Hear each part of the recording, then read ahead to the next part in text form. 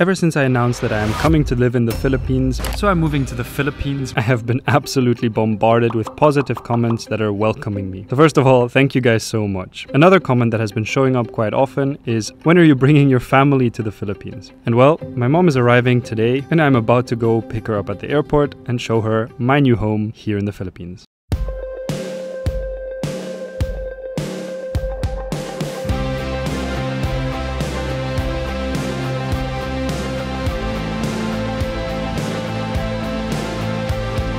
I'm now at the airport to pick up my mom, and I've brought her some food in case she's hungry, because the airplane food isn't always the best, as we all know. And so I brought her some food from BGC, and now I just feel a little bit like a delivery driver bringing her food. But yeah, also she doesn't have a SIM card yet, so I don't know where she is exactly. Hopefully she stands out because she's a lot taller than everyone else. Should be fun. The arrival parts of the airport are always like one of my favorite places, because everyone is waiting for someone that they love or having a big reunion with somebody, and so it's always like such a nice place to see people that are just genuinely happy to see other people, and it's just really beautiful for me at least. There are like children waiting for their dads and moms to come home, guys and girls waiting for their partners, like super excited. Everyone's just in a good mood, so yeah, I enjoy being at these places.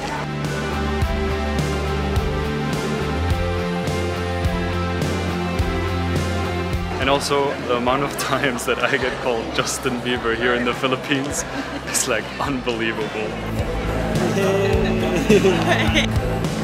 She made it!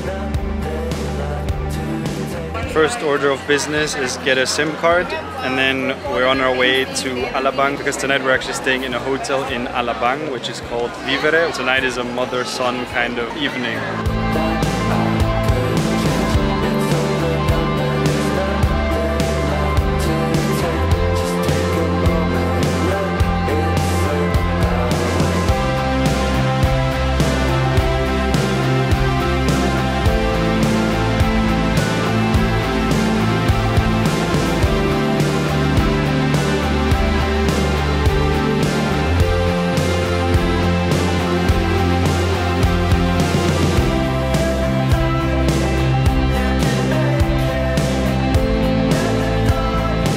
Good morning from Alabang.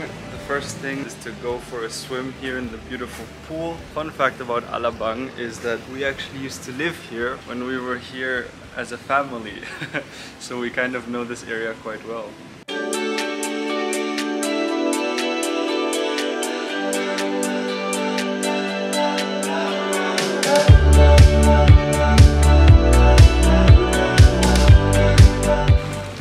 That is still definitely the best way to wake up.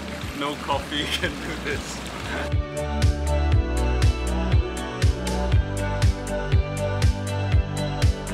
My mom has been busy with work all day, but she is about to come to our apartment and she hasn't seen it other than the YouTube video that you guys saw as well. So I'm a little bit nervous to kind of know what she thinks about our new home here in BGC, but I did spend the whole day cleaning, so it should be pretty nice now.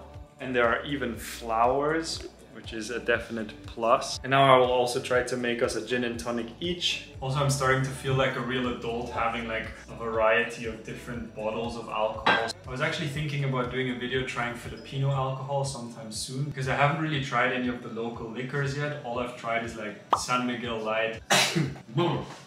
Bless me. Ignore that one.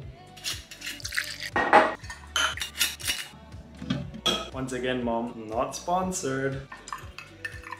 Even though with that ASMR content, they definitely should.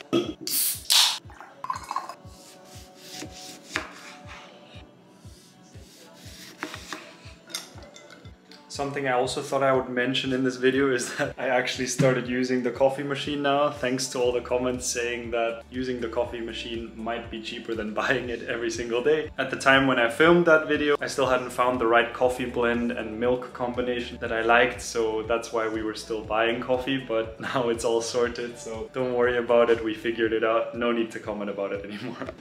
And now all that's left to do is just wait for my mom. Exciting! My mom will bully me for seeing your mom in not iron shirt. She'll be like, you really couldn't choose a better shirt for the first time in a long time.